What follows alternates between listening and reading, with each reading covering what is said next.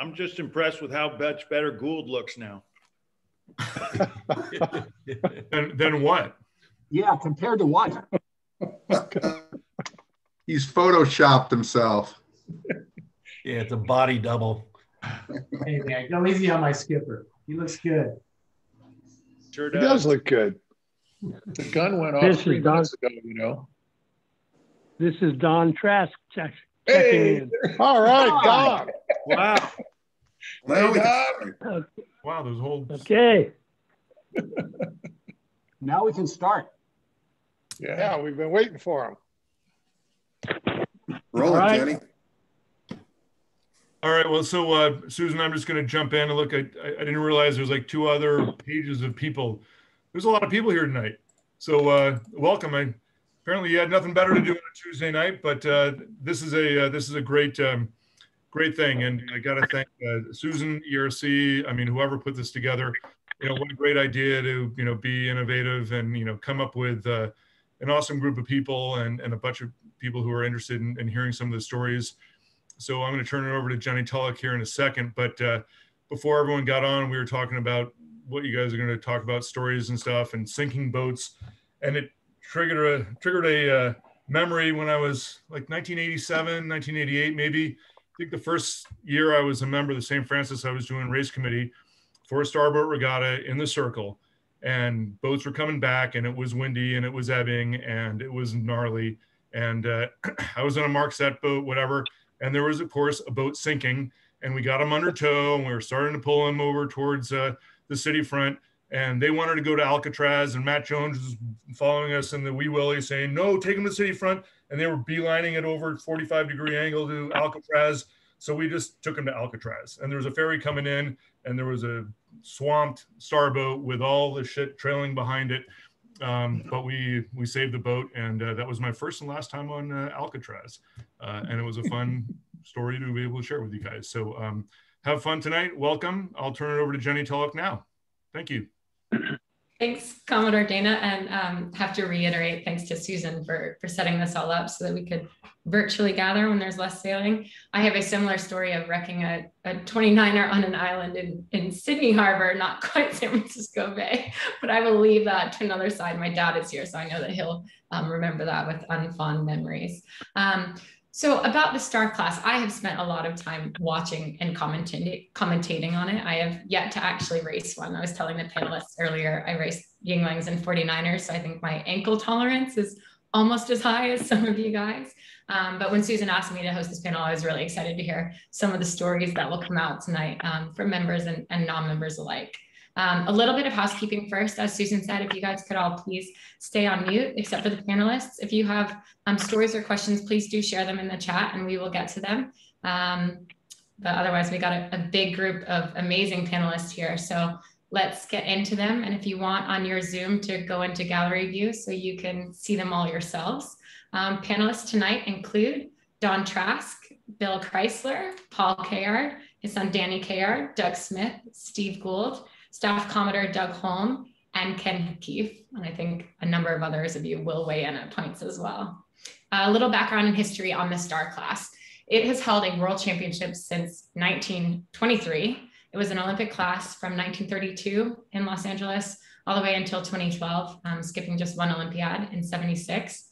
And the Star Worlds themselves have been raced here on the Bay 4 times, 34, 78, 92, and 2006, which is the first time I got to watch the Worlds and was a very, very cool Worlds for I'm sure many of you who raced there. Reviewing the list of the podium at each Worlds is honestly a who's who of sailing, as you guys know, and as many of whom you can see have joined us here tonight. The most successful St. Francis Yacht Club member in the class was Tom Blackhaller. He won the Worlds 3 times, 74 and 80. Oh, sorry, twice. Got second in 75 and third in 78. His crew in 2 of those times was Ron Andreessen, and Ed Bennett joined him in 78 and David Shaw in 1980. Paul Cayard, who's with us tonight and one of our panelists, won the Worlds in 88 and finished 3rd 2 other times, all with Stevie Erickson. I think Stevie's not joining us, but another legend in the class. So quick question for you all. I love to do a little icebreaker. And if you have access to your keyboard, go for it. when you win the Worlds, what does winning the Worlds mean? And I'm sure that Paul Cayard, who's here, can tell us what that means. But many of the rest of you, anyone want to jump in? Doug, you unmuted. Gold star on your mainsail. Paul Manning, you got a gold star for answering that the quickest. Yeah. So exactly. If you win a World Championships, you get a gold star. If you win some of the other championships, you get to have a silver star in your mainsail, and you get to be like Rick Peters, says Eric Doyle. I don't know. Rick Peters has renamed himself the Starboat Guy here tonight. I mean, anyone can rename themselves on Zoom, but you nailed it, Rick, with the naming of your. I can't see you in my gallery, but I saw that earlier. Well done. That's my handle. Oh, nice. Handle for life. I love it. Okay, so let's start with our panel. And of course, let's start with the youngest first. So Danny, you're up. How many Star Worlds have you raced in? And what was the most special one for you? Well, I've only raced in one, so that's a pretty easy answer to the second part of the question. My dad and I did the Worlds in 2017 in Svendborg, Denmark. And that was, of course, special to be able to do it with your father and close to my other side of the family, which is my grandfather, who's also a star sailor. So that was pretty awesome for them to come down and watch as well. What was your one best takeaway from your dad for that period of time racing? Probably when we broke the mast on the first day. That was an exciting day, and just learning how to navigate the middle of the pack, which is where we were. It was a windy regatta, and we, of course, are light, and so we were in the back a little bit. There's a lot of wake and submarine, and just learning how to steer in that kind of a situation when you come into the leeward mark. It's a tough one, but a fun one. Yeah. Okay, Paul, we'll go to you. The opposite side of that coin, perhaps. How many worlds have you sailed in the star class? I'm not sure how many worlds I've sailed in. Something in the high teens, I'm sure, maybe 20. I want to correct the first two worlds I sailed as a skipper. I sailed with Ken Keefe, who's on this call, and we got third both times. I think I've been third 5 times. And actually most recently must have been 2018 in Oxford, which was pretty good. I felt pretty good at almost 60 to be third. And with Danny, it was a fantastic opportunity to sail. He's not boasting. His grandfather's also a Gold Star winner. And he did come down to Denmark and watch us sail together, and it was super windy, and it was probably, I mean, as on all these things, it's a team. So I should have helped Danny. We should have got the mast back a bit more, but he's right. We were sailing a Lilia too, which is a different kind of boat. A lot of you guys know, but it's a submarine as every bit as much as a P-Star. So we got down to the bottom of the second run. It was pretty chopped up. We were in about 20th. We were doing pretty good. But when I went forward to get the pole down, the bow went under, and the boat just simply sailed under. I mean, I've broke a lot of masts in my time. I've broken way more masts than I've been in World Championships. I even broke one with Doug Holmes on the goddamn trailer trying to get it out of the garage one time. That was about 40 years ago. But anyway, this one was special because we simply sailed the bow down about 6 feet underwater, and the pole nothing hit. Normally you break it with the pole, or nothing happened. The middle of the mast just left. The lower runner broke, and the mast at the spreaders just kept going forward, and we stopped. And so the whole thing just kind of crumpled down on the deck, and we just got the tow line out and towed in. That was Danny's first mast break. Oh no, first and only, hopefully, Danny. Doug, I saw you doing 2 at that point in time. Did you break 2 masts on land with Paul? Because that's one we were sailing. Okay. Yeah. Did we break? We were in the middle of a jibe, and Cayard said, "Holmes, don't jibe." It was too late. I think I might have broke, honestly, guys, at least 30 masts. Broke a lot. Only in the starboat. Other masts in other boats. The same feeling every time. And it only happens downwind. But you just look at it, and it bends a lot. Some, obviously sometimes you save them, but it bends, and you're just sitting there and you go, oh, damn. and the transom lifts way out of the water, and it just goes boom back down in the water. That's it. I already learned something. I'm just not being aggressive enough downwind, I think. How many masts have you broke, Gould? Only one, when I thought I could finish a race without an intermediate. Wow, you're kidding. I love it. It's going to be eyes open for whenever you guys make this fall event happen, which needs to happen. That was a discussion earlier about when the star racing is going to come back on the bay. I'm going to be out there watching for who is trying hard enough to break a mast downwind. Although who knows, in fall, it might not be windy enough to have that happen. All right, Doug Smith, I'm going to you next. 11 world championships that you've raced in, guessing all over the world. Which one was your favorite and why, and how did it go? I think probably the first time we raced in Puerto Cervo. Gould was there, Paul was there. You know, my biggest memory was we were out practicing and we started heading downwind, and I managed to put the boat immediately into a death roll. And my crew looked back and said, "Is this going to be a really fucking long week, Smith?" It was. It was. But did you answer yes, or did you say no? I was too busy trying to figure out what the hell was going on to even answer that question at that time.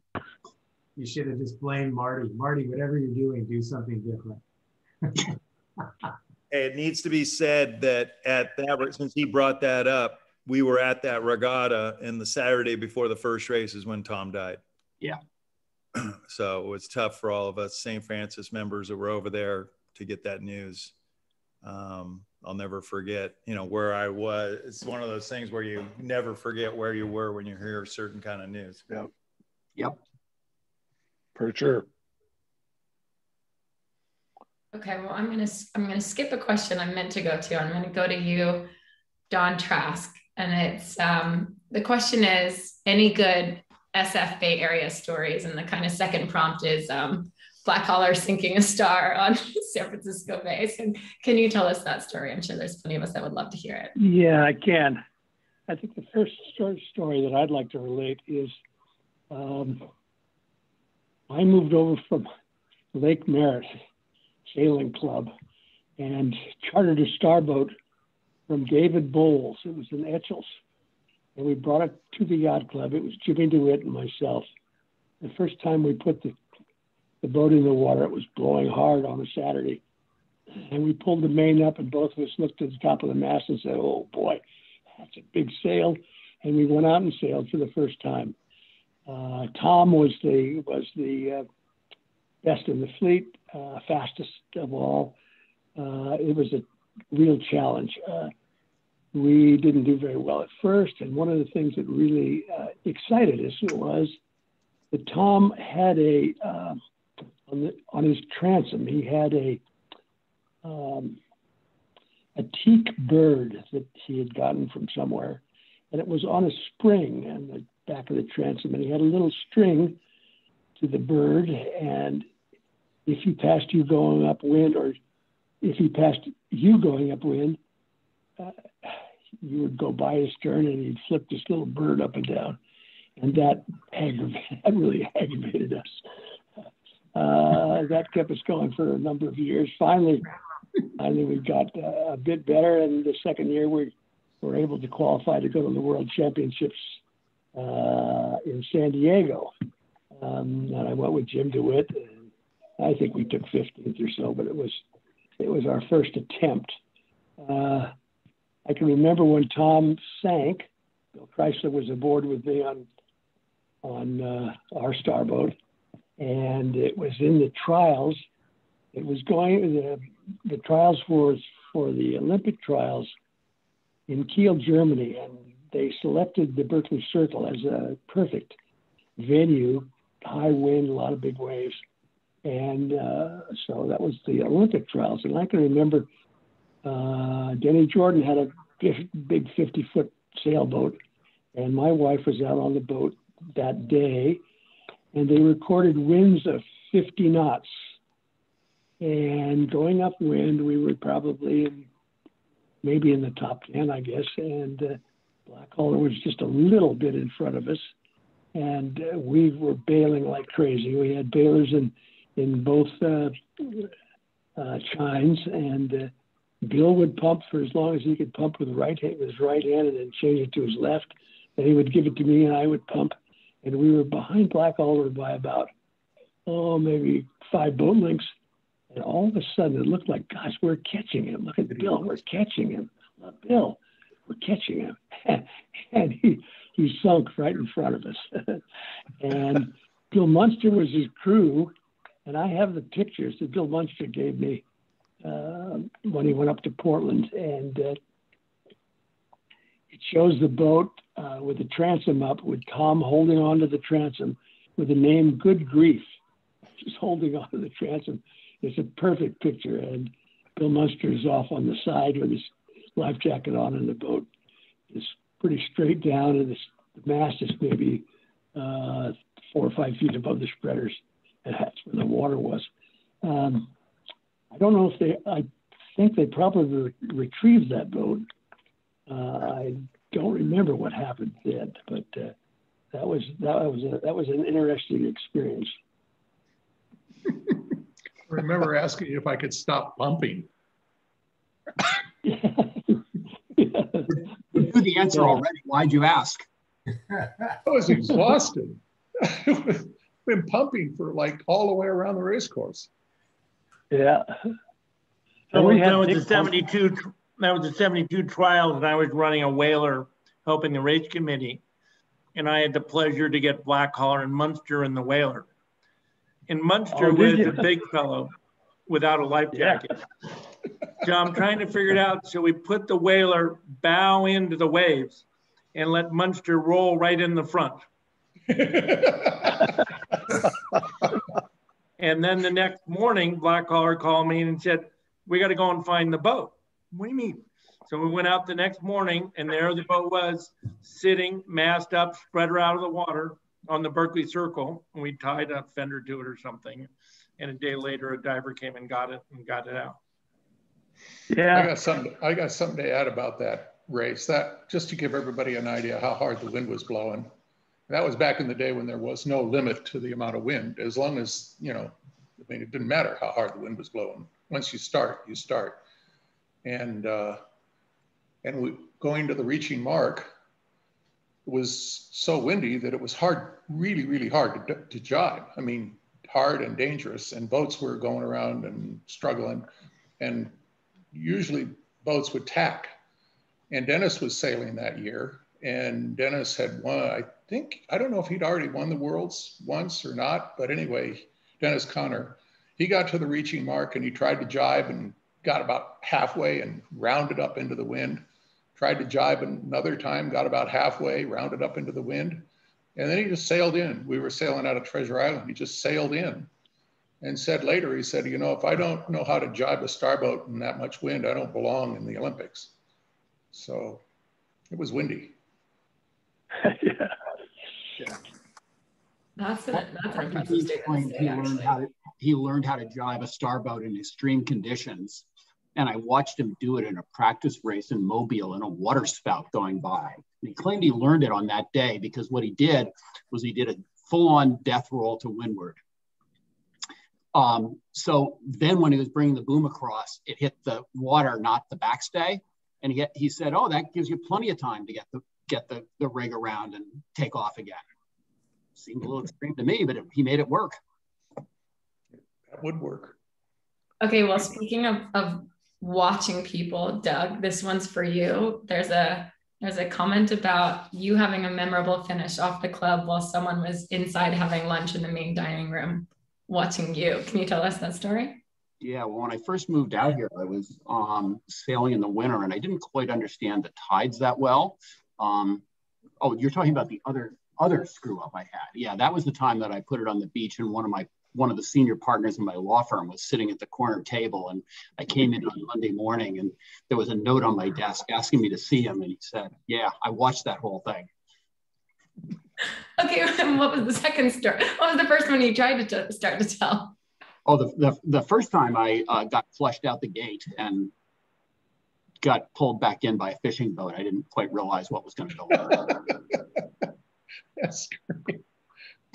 It's cool to sail out under the bridge and, you know, in the winter, and, you know, it was kind of a fun day to sail. Didn't quite figure that one out very well. So I have a question for Don and Bill. I have long heard a story that you guys were T-boned by a fishing boat on the city front. I'm sorry, yeah, on the city front, right in front of the club, and came up on opposite sides of the bow of the fishing boat, and the Star sank. Is that true? That was, I wasn't with, Don was, yeah. Don, you tell him. Jeff was with him. Yeah. Oh, yeah? My son was with me, and yes, we were coming down. We were going up just off Golden Gate, and we were hard on the wind, starboard tack. We had the main cleated, the jibs cleated, and Jeff was mini hiking over the side, and this Monterey fishing boat was coming right down the coast, and we thought, what's he going to do? He could take our stern really easily. He could go over our bow if he just turned the helm just a little bit. But he was very confused.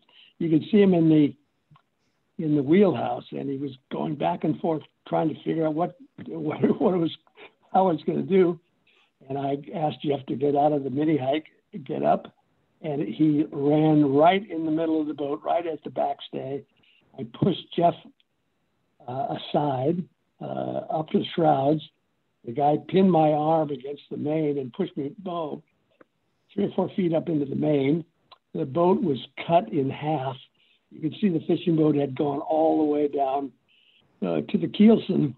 And so definitely the boat was going to sink. It did have a little bit of flotation on, but not much. So I yelled at Jeff, we've got to get on this guy's boat. And so we both jumped on the bow of the boat as the guy backed away from the boat. And we ran back to the cockpit. And I asked the skipper, I said, do you have a line and do you have a life jacket? And he said, yes, yeah, sure. There's one right there. So we picked up the line and the life jacket, and I tied the line to the life jacket. And I thought, now, if you can get close to the boat, I can tie this on top of the mast, and we can find the boat. It's not going to sink, and it's probably going to sink in 20 feet of water, 30 feet of water. We should be able to find the boat.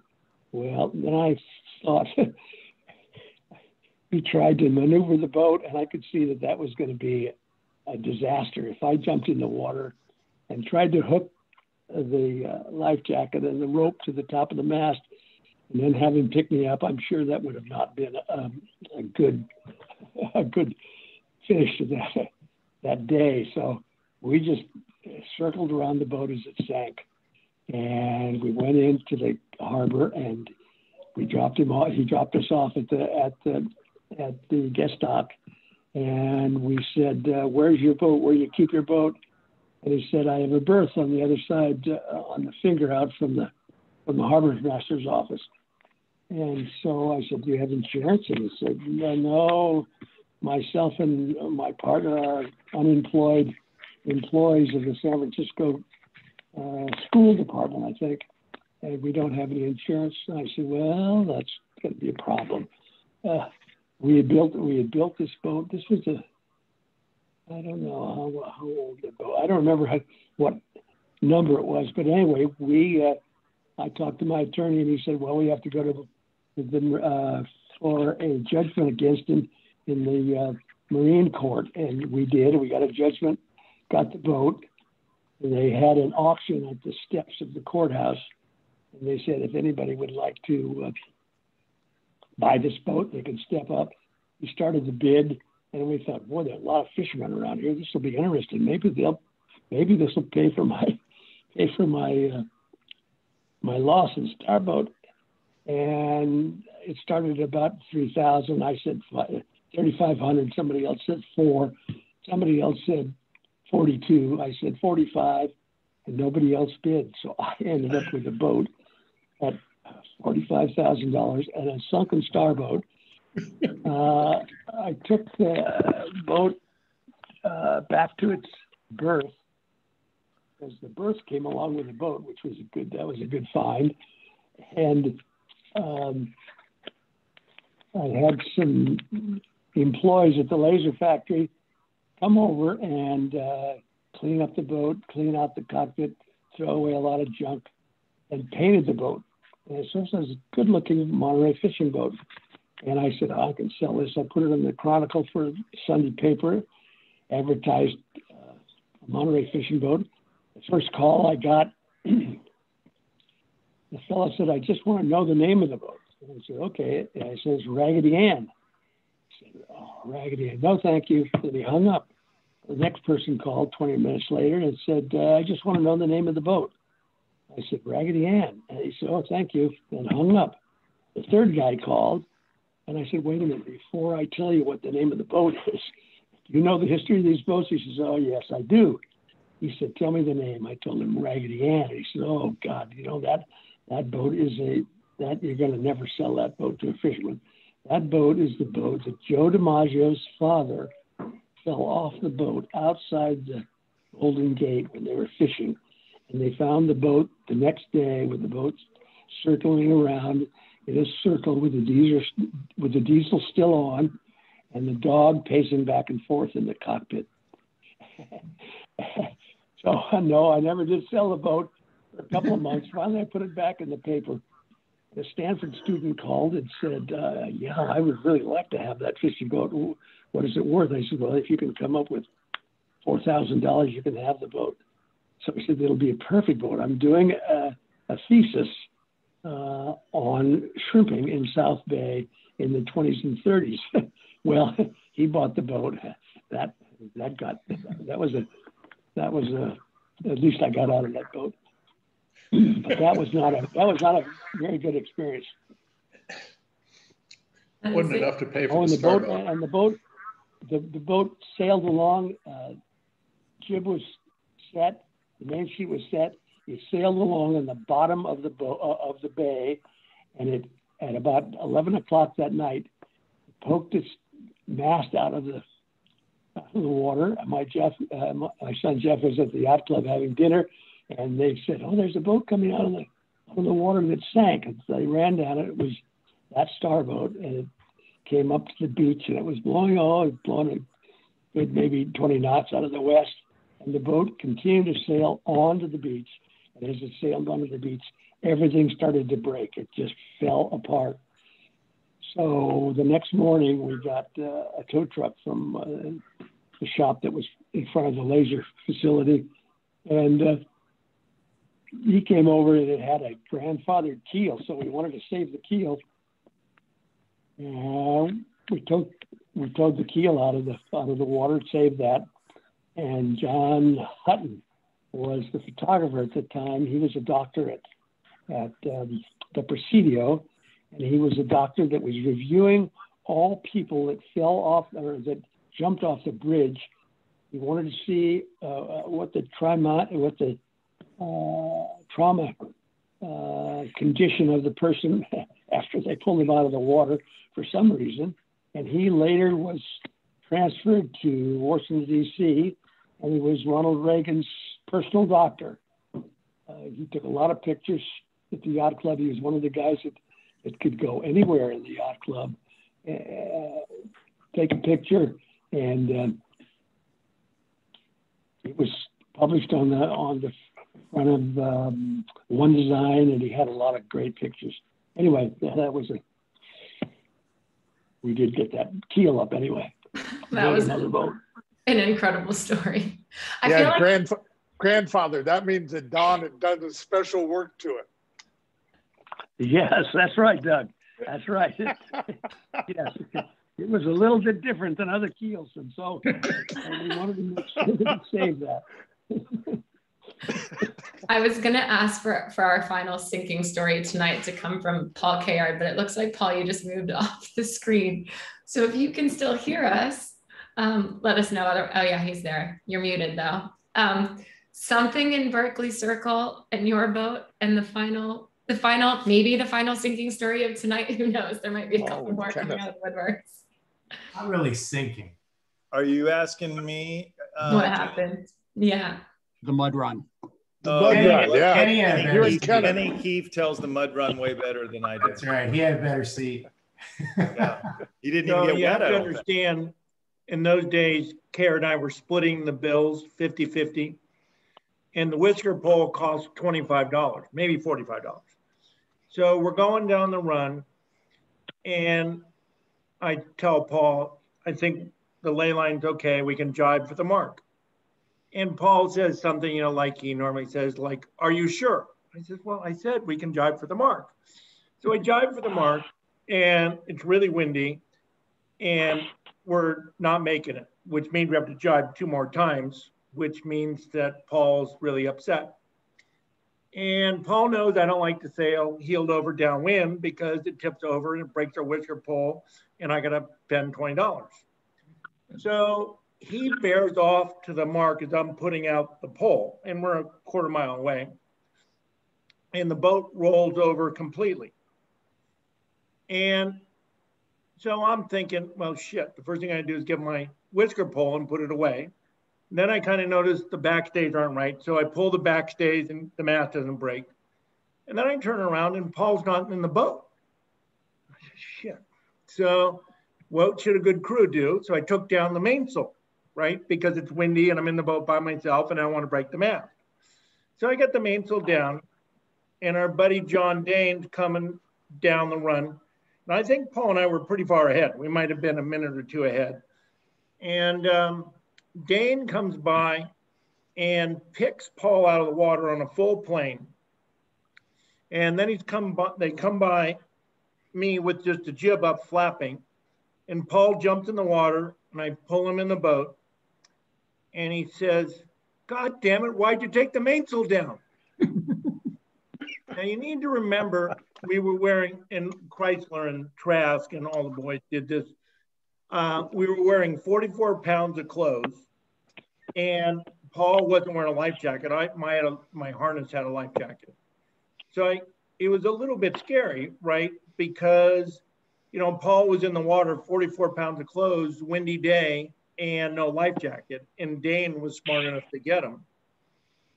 And so we finally got to leeward mark, and Paul is talking about everything that I couldn't really understand, but it was a lot of words, and some of them weren't very nice. And so he has a brilliant plan. We're going to go around the leeward mark with just the jib. And as we go around the leeward mark, I'm going to pull the mainsail up, and he's going to put it up in the wind. But it's a little hard to feed it in and to pull it up and to, you know, not fall off the deck and everything. And he's saying something about something or other, very confusing.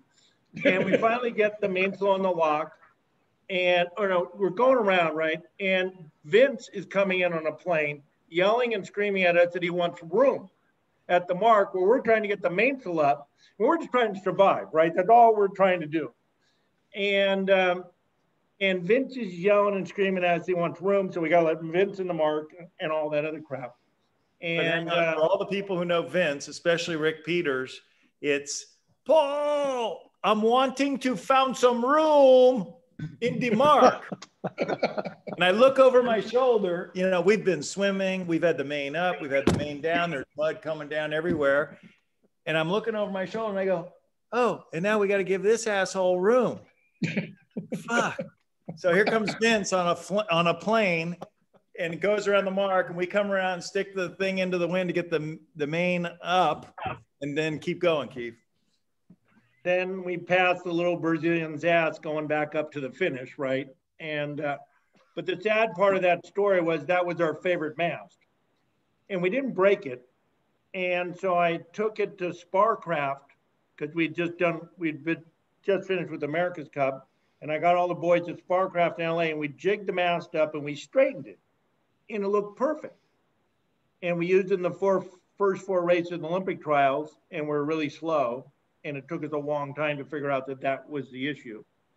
And we switched to the other mast and damn near went on and had a good trials, but it didn't really work out because the mast just bent around the mast ramp and didn't realize that the aluminum was just going to have a memory to it. It's worse Well, how'd the mud get all we over didn't them? realize Yeah, because you forgot about the mud. Yeah, well, the mud.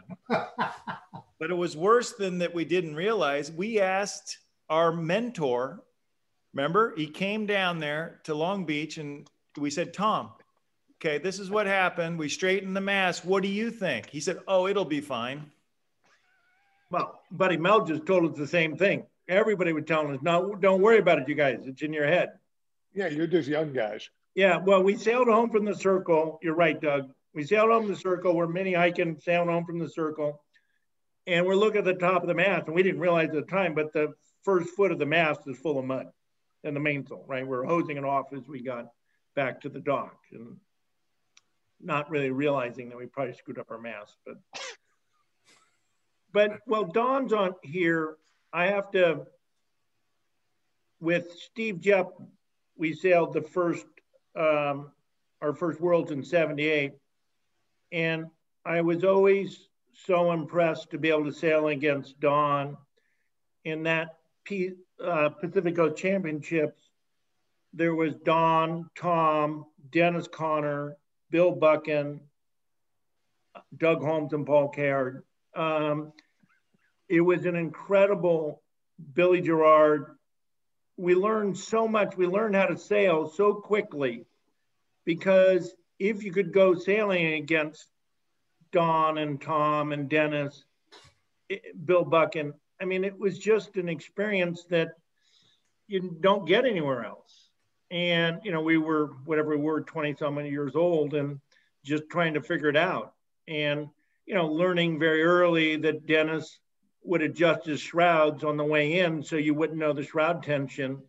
And we were just trying to figure out how to tune the damn rig anyway, right? But Dennis is, you know, adjusting them. And then we learned, you know, how Don and Tom communicated, which was always interesting. And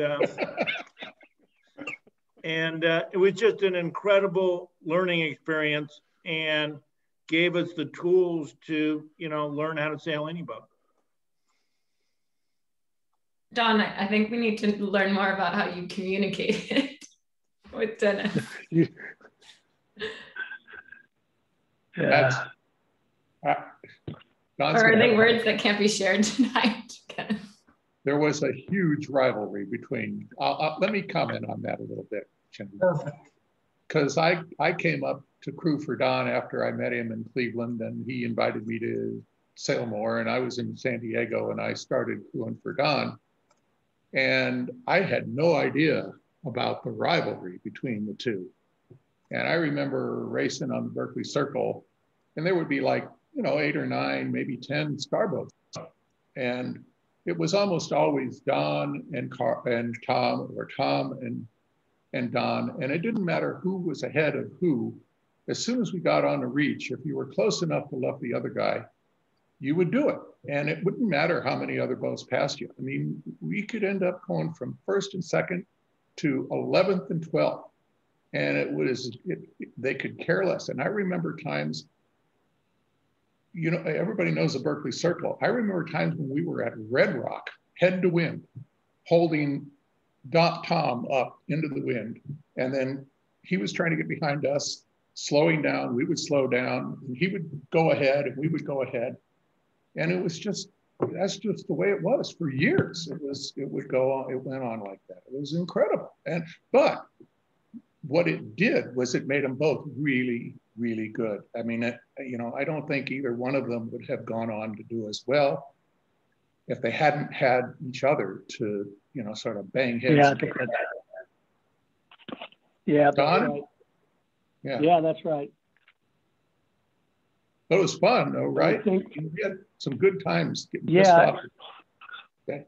As we got better, and Tom was still the best starboat guy, we both wanted to go to the Worlds, but you had to qualify in your fleet to go to the Worlds. You had to be number 1. So we finally figured out that we should form an East Bay starboat fleet. So I joined the East Bay starboat fleet, and Tom had the West Bay. So he could go to the Worlds and I could go to the Worlds. So that worked out pretty well. Before that, I can remember one time when we had the elimination races in Richardson's Bay, and Tom and I were a bit faster than most of the other guys in the class, and we did a lot of America's Cup starts against each other. Not very many people were doing those kind of things at those those days, but it was pretty effective. And if you could get the guy going away from the mark, below the mark, you could keep him away by being very close to his transom so he couldn't harden up and tack. You'd stop him that way. He couldn't jibe and harden up, tack. And we brought him pretty far off the course and let the start of the eliminations go. And we knew that the two of us could catch most everybody if we didn't get them too far away. So I had another crew by the name of Don Coleman that was on the boat, and we got on Tom's transom and we took him away from the starting line. And pretty soon he was yelling and screaming, "Come on, you got to get back to the start, you got to get to the start." And we just kept on his transom and kept going down further and further and further. And every time he'd come to windward on one side, we'd stop him there. He'd jibe and go to windward on the other side, we could stop him there. Finally, I said, "Don, okay, we're going to go back. We're going to start, and I want you to just keep your eye on Tom.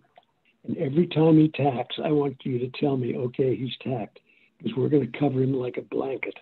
And I hope we can catch the rest of the fleet and maybe put one or two boats between Tom and I, because we were 1-2 on points to go to the Worlds." And as we went back upwind and tacked on Tom every time he tacked, pretty soon Tom was yelling some very good swear words, and would tack again 2 or 3 more times. And pretty soon we looked back and Tom is kneeling on the deck with a paddle in his hand, waving this paddle. "If I could ever get you," and he would use this derogatory words. And it got worse all the way up the weather mark. And finally we got to the weather mark and we had caught 1 or 2 boats, and we passed a couple more. And I think we beat Tom just by 1 or 2 points, and had qualified to go to the Worlds. And on the way in, Tom and Jerry Mull they were frantic. Tom was he couldn't stop ranting and raving. And we got to the dock, and Cayard, his crew, I forget who that was. It was Gary Mull. Gary Mull. Yeah. Gary Mull, right? Yeah, Gary Mull. Yeah, and Gary held Tom back, and Don Coleman held me back because it looked like it was going to be kind of a problem on the dock. And Tom yelled, I'm going to protest you and Ralph DeLuca, because you've both been out trying to team race me, and it's against the law. I'm going to protest both of you guys." So he said, "Oh, I'm going to write my protest up." And he gave his protest to Bob Hall, who was kind of officiating for the regatta. And I wrote my protest up, and I used every swear word that came out of Tom's mouth a number of different times in a number of different ways. I filled the whole protest form up with that kind of language. And Bob Hall got the protest, and he said, "Oh, this is way too much for me to handle as a race committee. I'm going to give this to the board of directors at the yacht club." The board of directors got the call to see what might be done, and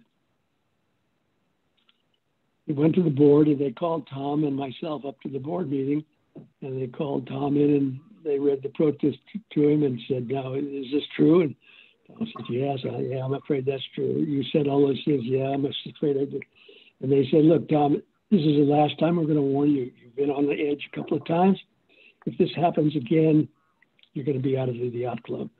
But for the meantime, we want to have a little punishment for you. I understand that you were going to go, you were qualified to go to the Mallory Cup in New Orleans. Is that right?" He said, "Yes, I'm qualified." The club said, "Well, we want you to go, of course, and represent the yacht club, but we want you to take both Ralph DeLuca and Don Trask as your crew." That was not a good idea. That was not going to work very well. And we went down there and we sailed on some sort of ensign, I think. It was terrible. And it was terrible conditions. I think we were pretty far back in the fleet. But Tom and I got along fine. Ralph DeLuca was a little bit slow on his tactics, and we kind of kept him out of the conversations. But we did terrible in the regatta. But we got along pretty well there for a while. Did that change And then, anything? Bill, you can tell the story about Tom Blackhauler coming behind you in New Orleans when we were having a what were those? Those not the little lobsters. What do they call those things? Anyway, Crayfish. we had a yeah, Crawdaddies. Crawdads. yeah, the crawdads. Crawdads. Yeah, and they put I don't know. That got pretty dicey, Don. I don't know if that's a good story to tell in, mixed company like all right. this. But it was interesting. It was a great rivalry. I mean, it was a classic sort of rivalry that you hear about. And over the years, the two guys mellowed, and I think they respected each other. I think that they got to be, pretty good friends. And at least they had such a history between the two of them that anything short of that was kind of a relief, I guess. And yeah. So don't you think, Don? I mean, you and Tom got along pretty well after. Yeah, I think we did. Yeah, I think we did. Yeah. I agree. I think it was very good, guys. After the 80s, I think it was really a very special relationship between the both of you. Yeah. Yeah. And how much the two of them all helped all of us. Exactly. So, yeah. Yeah, it made the whole, it raised the level of the sport in spite of the fact that it was kind of hard at times. But Gary used to call himself the ship psychiatrist. Oh, Don, you guys must have changed your relationship, because there was one year when we sailed in a J24 with you and I and Ed Bennett and John Neasley and Tom Blackhauler. Yeah. What did he owe you to get on that? No, we were good enough friends and competitors that we could talk to each other about anything. We could talk about rules, or we could talk about the fleet. And I asked him to crew with me in that regatta. That was a regatta that was up and down the West Coast. I forget what it was called, but I think we won it 6 or 7 times. And that was very interesting. One other story that I think would be interesting is, let's see. When I was sailing starboats, and I had a wooden Iconlob, and Bill Kreysler and I had won the North American Championships in Cleveland, and we brought it back, and somebody wanted to buy the boat, so I said okay, and I was going to get a bucking boat, which was one of the first fiberglass boats, and mine was an old wooden boat, an Iconlob, very good boat, very flat, very fast on the reaches on the Berkeley Circle. And I had already contacted Bill Buchan and said, I want to buy a boat. Send me your color chart. And he didn't do it. And over that weekend, Carl Peterson showed up. And I didn't know Carl. He was from Vancouver. He was a Swedish boat builder. And he had built a starboat mold. Danish. He'll roll over in his grave listening to that. Yeah, you just made him flip in his coffin. Jeez. Yeah, right. Yeah, we had some great times with Carl. Anyway, so he came down and said, look, I want to build you a boat. I built 3 starboats for guys in Vancouver, and none of them know how to sail, so my boats are never going to be desired. I need somebody that has had some sort of reputation like yours. And if you would buy one of my boats, I might be able to sell a few more. So he said, if you want to help me supply some of the labor and and the cost for the material. I'll go up and get my molds. You have to send me a truck and rent me a truck. So I gave him a truck, and he went up there and got his molds, and we got a garage in Belvedere, just off the highway at the Corte Madera. Corte Madera, behind the car wash. Yeah, Belvedere, Corte Madera. Yeah, same place. Anyway.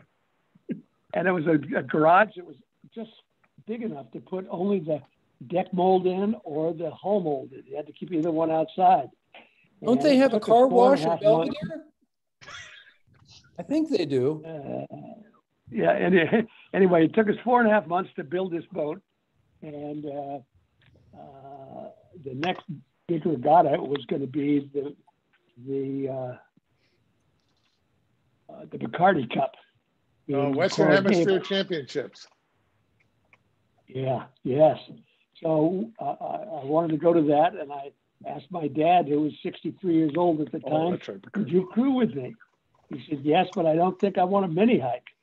He said, but if we're doing good in the last races or the last upwind leg, I will mini hike for you, but you can't. He was very, he said, you can't reach down and help me back into the boat. So that was okay. So we went to Miami, I think 75, 80 boats. And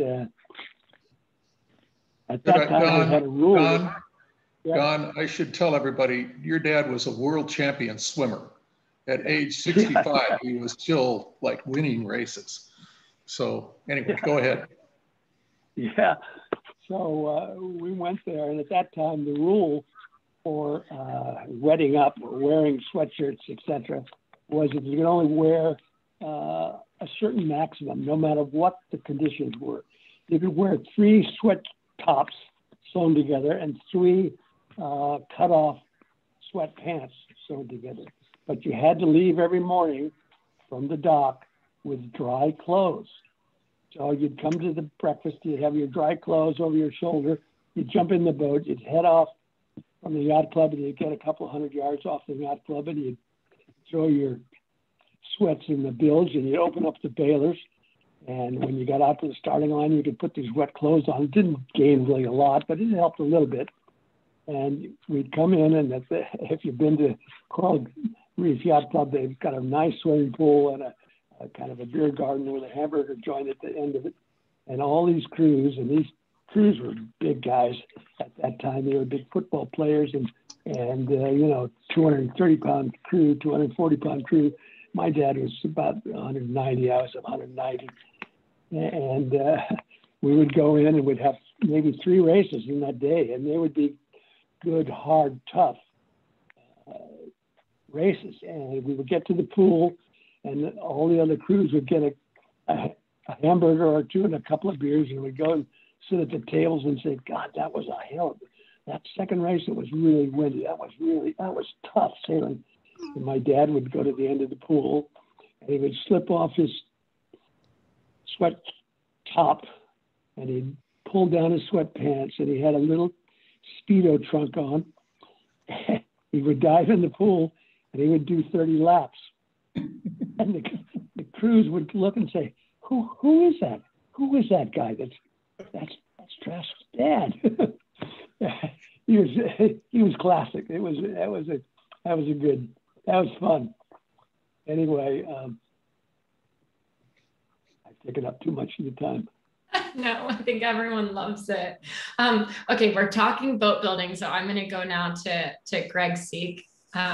You say, as a crew, you sail the boat your skipper brings to the regatta. Can you talk us through some of the differences you noticed sailing different boats, and then happy to hear other people's thoughts on. Oh yeah, well, I mean, they're all a little bit different. I'm not sure what story you're talking about, but a lot of people know that I've sailed with Steve for 30 plus years, and we've had, I don't know, 5 or 6 boats, Steve? You think? 7, I think. 7 boats? Something like that. Yeah. A couple of them were fast, and some of them were not so fast. I think that's about it. I think that's probably the notion is you I think the story was when we went to Sardinia, and the boat that we had ordered was not quite ready. So we were delivered another boat, a different boat, Steve, that Foley built for us that was from a different mold, I think. And it was an experiment. An experiment, and it proved to be experimentally slow, we got to say. But about midway through the regatta, Steve was having a conversation with Foley and said, this boat seems to be really slow. And Foley said, no, you're just too big to be in the back of the boat. Which I disagreed with. Anyway, that's about it. All boats are different. Steve, you look like you want to add on to that. Well, I sort of have to correct that, because that was actually Worlds. Where was that? The boat. It was, yeah. We were 15th there out of 110 boats, and that what we were complaining about was the boat was an experiment, and it was fast upwind and fast on the runs. It was just slow reaching, and that was the conversation that we had. All right. Okay. On Andrea, but and we never saw a boat that looked quite like that one again. So the experiment worked in the sense that I guess they decided not to build any more of them. We never saw any more reaching legs again either. Yes, that's right. I'm thinking we got to ask them to go find that mold. Yeah. It's ahead of its time. Exactly. You don't need to go fast on the reach. Last regatta for reaching legs. Anyone else want to weigh in? Favorite boat types, differences between? Paul and Danny, I'm looking at you here, but also Doug. Yeah, I can say I don't like Lilias pretty emphatically. I chartered one after the Worlds, and I can. What's that? This is Trig Liljestrand. I have a question for Danny. Danny, you might tell us about the new star built by Sune Carlson, Leif Carlson in Sweden. Yeah. It's time for us to all get a Sune Carlson star and get active on the bay, maybe, huh? Yeah, maybe. I mean, it's pretty much a P star with some slight variations. They figured out that there were a little bit of issues, but I mean, Leif's having some issues as well that he's working through, which is good. He's got a good boatyard over there. So it's good. It's nice for, I think, Northern Europe to have a new manufacturer like that and someone that's active in the class again and bringing back kind of the life to Scandinavia. It's great. The Danish fleet is really growing. And while I was living in Sweden, we really brought up the fleet in my grandfather's neighborhood again. He put in a crane, which is extremely generous. So we could sail back in the river that he kind of learned how to sail in and race stars in. Danny, while we have you, people have written about the Calvin Page Regatta in the chat, and that's hopefully upcoming this October for everyone who wants to come. But tell us about when you sailed it with your high school sailing partner. What's the story there? Yeah, well, that was the first summer that I sailed starboats with my dad in 2015. And we did the whole D5 series. And then I forget why my dad didn't do the Calvin Page. But anyway, I had the boat and I asked my high school buddy, Miles Goodenkunst, who I sailed in high school with, and if he would want a crew. And that was I mean, my dad and I are light, but that was even lighter. So, but it was fun. Doug and Steve and Greg were there, and I think we were actually hanging in there upwind. But I was telling my dad earlier today that I can vividly remember just getting a lesson in downwind sailing from Steve and Greg, because anytime that I was lucky enough to be ahead of them at the weather mark, they would just rocket past us. And it was flooding, super flat water, but very windy, and just did not know how to get the boat going in a steady manner. So that was a good learning experience, that's for sure. But unfortunately, I think that was the last Calvin Page that there was. I think it was, sad to say. Yeah. So is it coming back? Who's in charge of that? Staff Commodore Doug Holm, you've put a Star Worlds together before. First off, tell us about that. And then secondly, let's see who's taking on Calvin Page this year. Well, we can do that. That's kind of where we started out, Jenny, before we officially got going. But with the NARS last summer, we just sailed from Golden Gate up to just before Blackhauler and back. And in reality, watching the America's Cup now, it's kind of stadium sailing. And, you know, I think it'd be a pretty good place to sail starboats, not in the middle of the summer, but certainly in the fall. So maybe we could organize that if the club's back in operation in the fall. The executive race committee chair has said that we can likely add it to the weekend of October 16th and 17th. So the District 5 secretary and Lawson are going to talk. Good. Awesome. There's about 8 guys that said they'd come already in the chat. That's super exciting, you guys. Yeah, I'm looking at the chat. It's got a lot of thumbs ups for that happening. Trig, you got to get a boat. Come on. You guys know with this group, talk can be cheap sometimes. That's right. What's the new Italian boat that has a deck step mast? 1K production. Is that a Foley or a Lilia? It's a Lilia. Oh.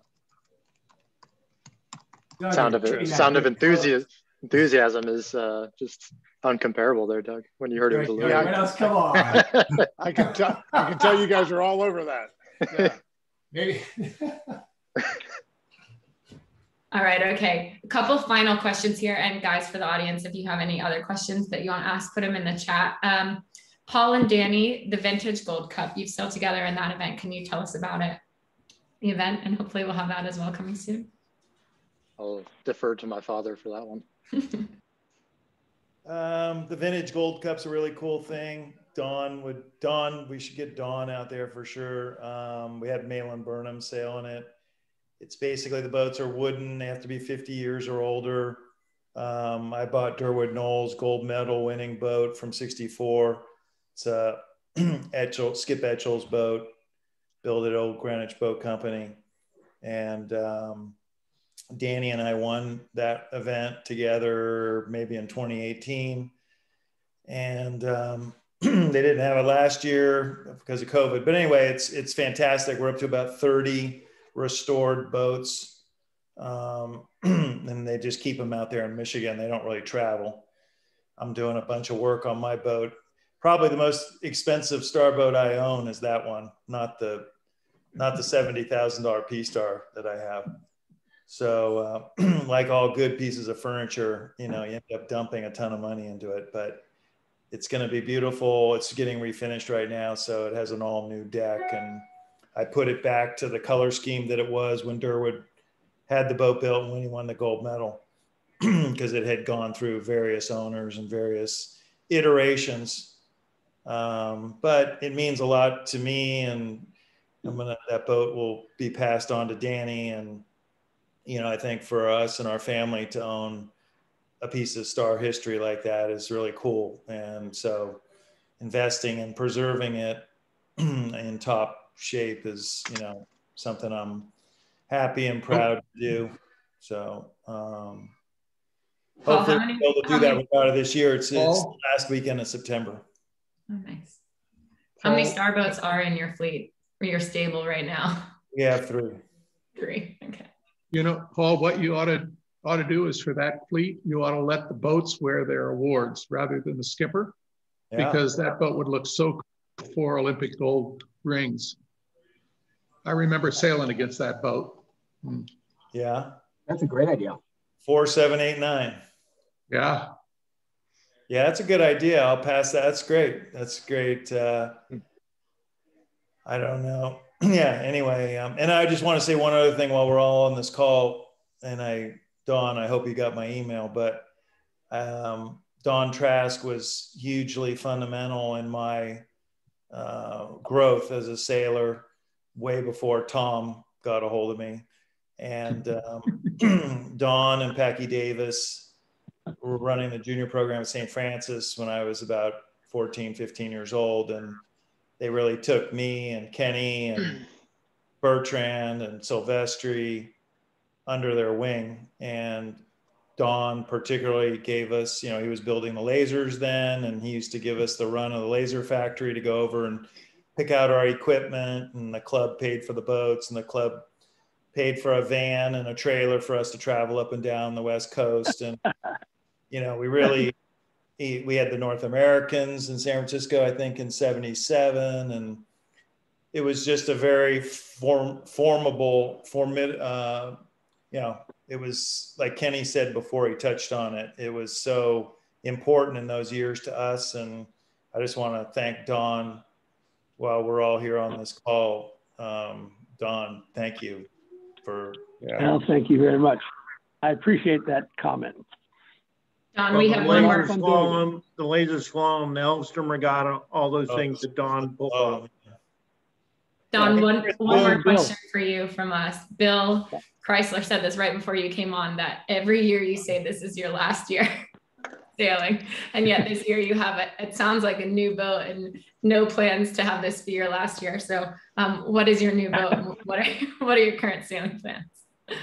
Yeah, I just sold 2 J70s, and I thought this is about time to hang it up. I went for a regatta at the first of the year. There's a ice bucket regatta which we've won for many years, and I took my good normal crew and we took third. And I got back to the dock and I said, Jesus, we took third. We usually can win this regatta. What's wrong?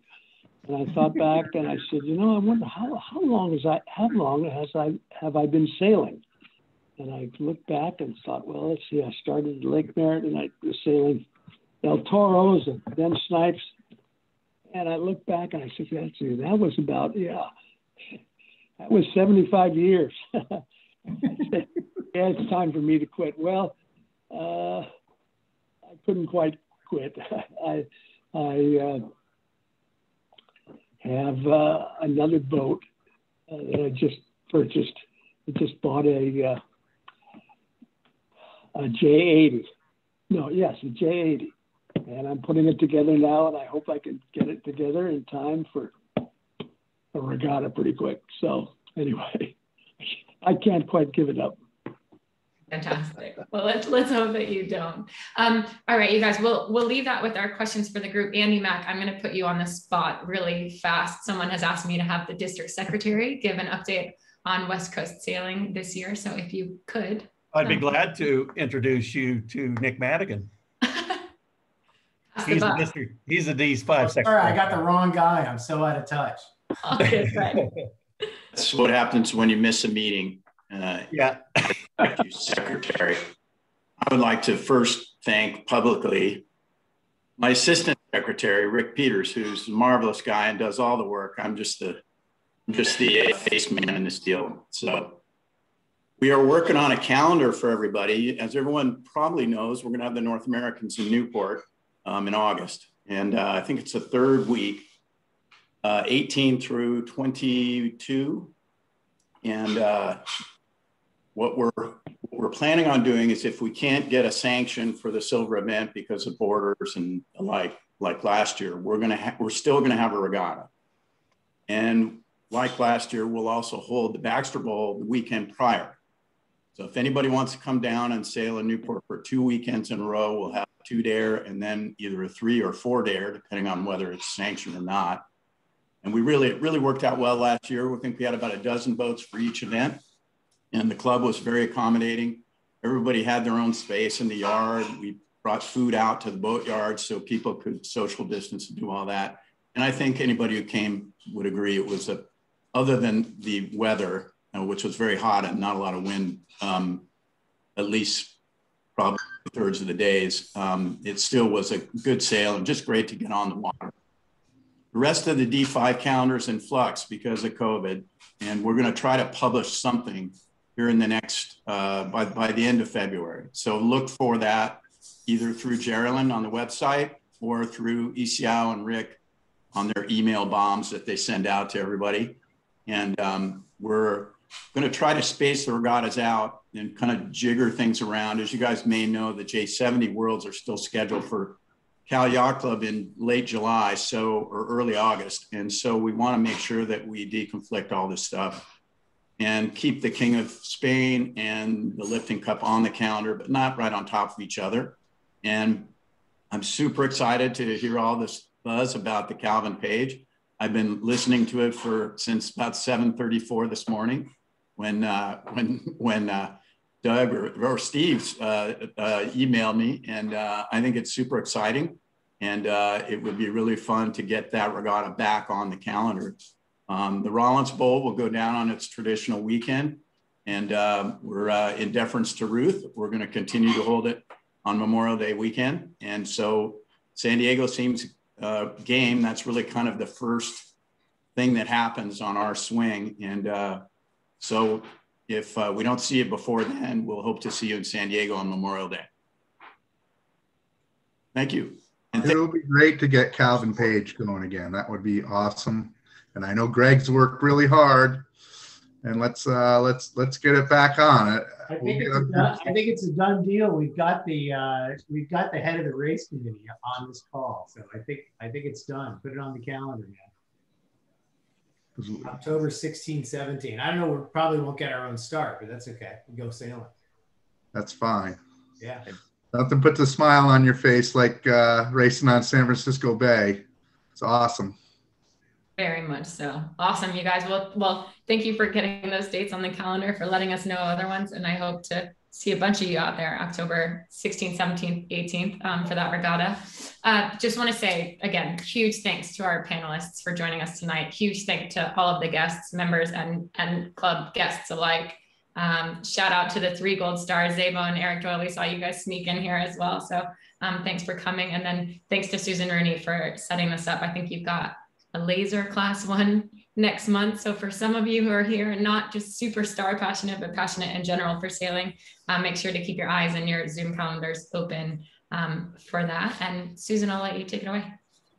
Okay. Yeah, March 2nd, Tuesday night, we're going to do the laser class next, and going to try to do J105s and NARS and kites after that. And then hopefully we'll be running racing and we don't need to do Zoom talking about racing. But thank you all for joining us. Thank you, Jenny, for playing host for us. Don Trask, thank you so much for getting all of these people out sailing and all the stories over the years. We really appreciate you calling in. I know it's late back in North Carolina.